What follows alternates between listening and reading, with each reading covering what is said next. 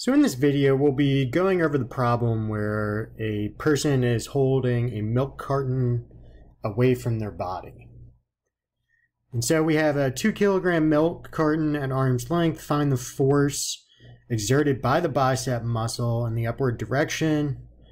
And we're also asked to find the force of the elbow joint, the magnitude and the direction. So the elbow joint is going to be our pivot point. That's located right here. And then we have the force of the bicep. That's one force. We're going to have the force of the elbow joint, which is what we're going to be solving for. That's two forces. The forearm has a mass, so it's going to have a weight force downwards. So that's the weight of the forearm. And then we're also going to have the weight due to the milk carton. So we have four forces. How many torques do we have? So why don't we take a look at each force and see if it has a tendency to produce a torque. So the first thing we need to do is we need to look at what is our pivot point. So our pivot point, again, is this elbow joint right here. So looking at the force from the bicep, is that going to tend to cause a rotation of the arm about this pivot point? And the answer is yes. It's going to want to rotate the arm this way. So that will produce a torque. Can you produce a torque when the force is acting at the pivot point?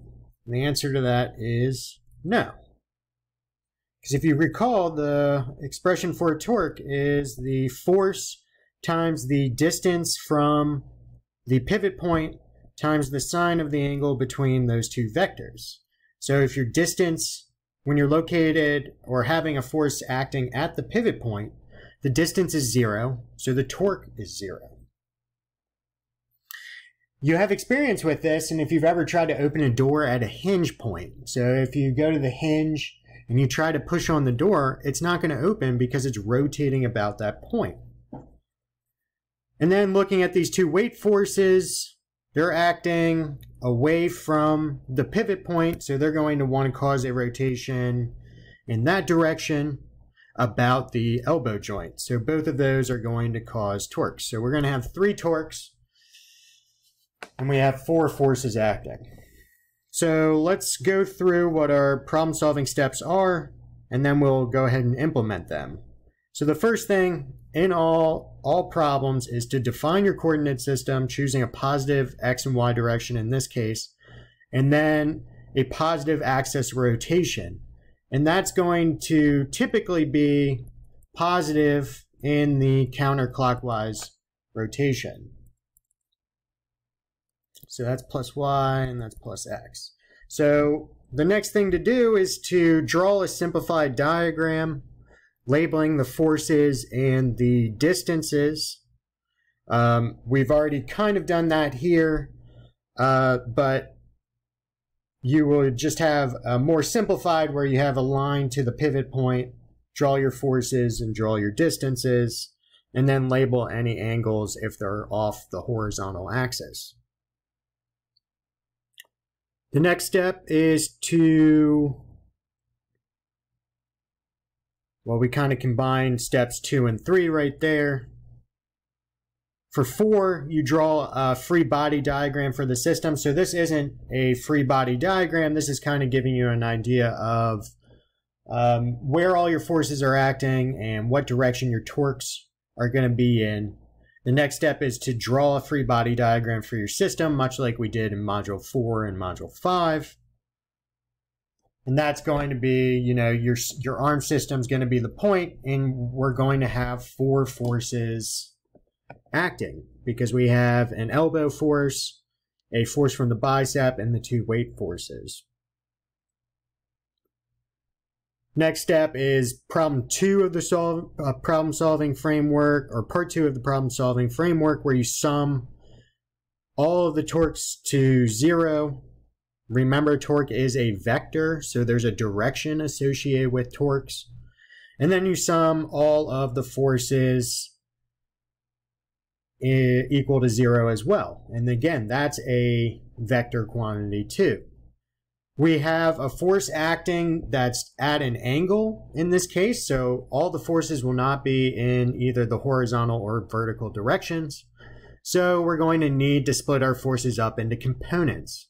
So we're going to have to sum the forces in the x direction, sum the forces in the y direction, much like we know how to do already.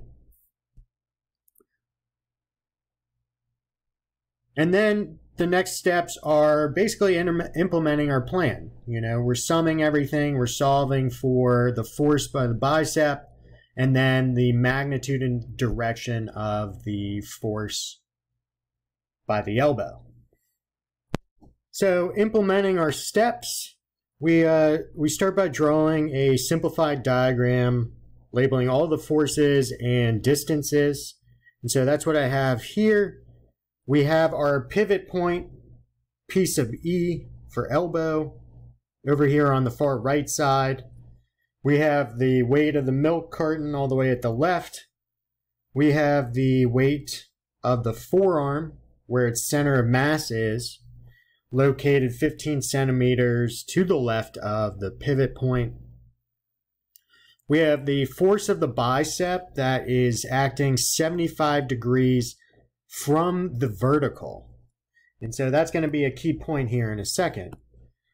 And then we have the force of the elbow. And so that direction's pointed down and to the left.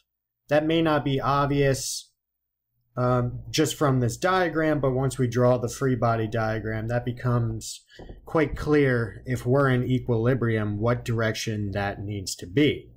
You can already tell that because we have a force from the bicep that's up and to the right, and we have two weight forces that are directly downwards. So we're going to have something to the left to balance out the forces in the x direction. And then downwards, because the force of the bicep is much larger than the two weight forces combined. We labeled our distances that are given. And now we can determine what the sign of the torques will be for the forces that produce torques. So starting with the weight of the milk, that's going to want to cause a rotation this way about the elbow, and that's in the counterclockwise direction, so that's going to be a positive torque. Same reasoning for the weight of the forearm, and then the force of the bicep is going to want to cause a rotation. Its torque is going to want to cause a rotation that's in the opposite direction, so that's going to be a negative torque. So now this saves us time down below when we sum the torques, because now we already know the signs. Now we can draw a free body diagram for our arm system.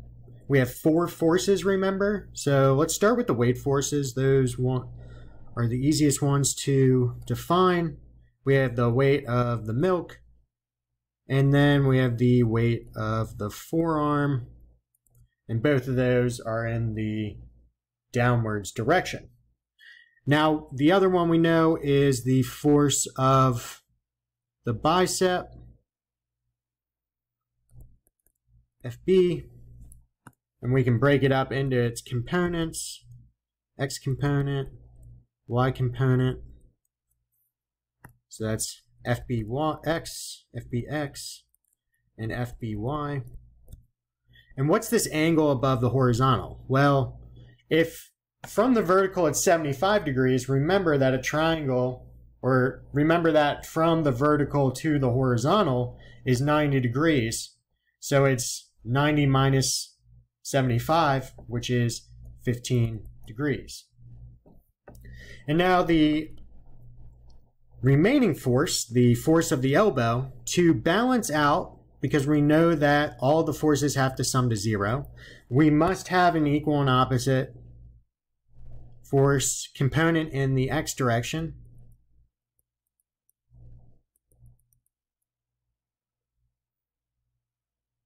And so their x components are going to be equal. And then we have forces acting in the negative y direction. So the y component of the bicep force is not going to be equal to the y component of the elbow force. So that's going to be, we'll just draw that smaller. And now we have a direction for the force of the elbow. We don't know what these components are because we're solving for them, but this gives us the directions that we should expect. And so everything's done here. Now we can move forward. So again, in equilibrium, we sum the torques to 0. The forces need to be summed in both the x and y direction to 0 since we have components in both the x and y direction. And now coming down here and looking at our expression for torque, we need to determine what the angle is between our force vector and our distance vector. So for the weight forces, those two are at 90 degrees to each other because our distances are measured along the horizontal. Our forces are entirely in the vertical, so the angle between them is 90. Now for the force of the bicep, we have a horizontal distance given, which is 8 centimeters. And we have a force by the bicep that's being applied 15 degrees above the horizontal.